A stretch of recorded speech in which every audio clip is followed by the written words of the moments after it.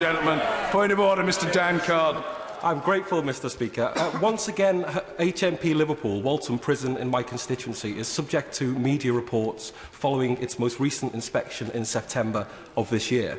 Perhaps most damning of all, the report reads there was clear evidence that local prison managers had sought help from regional and national management to improve conditions they knew to be unacceptable but had been met with little response.